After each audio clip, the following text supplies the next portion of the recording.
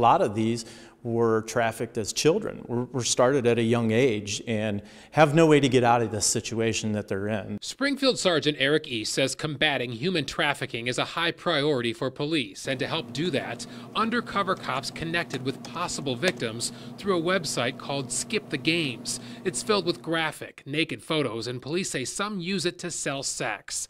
8 women between the ages of 18 and 27 came to a hotel, which police are not naming because it cooperated with the sting. Once there was talk or exchange of money for sex, the individuals would be detained. Some were charged with soliciting prostitution, and 2 men are facing promoting prostitution charges. The investigation could expand. They need to identify who is actually trafficking these women. And I think that we shouldn't be surprised when we find it in hotels and on the street and online, and it's everywhere. Kelly Carey from the Summit County Collaborative Against Human Trafficking says Ohio has the 5th highest number of human trafficking cases reported in the country. Not just because we have such a significant human trafficking problem, which we do, but it's also because we're identifying trafficking more in Ohio. Carey says helping people out of the dark world is critical. Victim advocates offered emotional support and more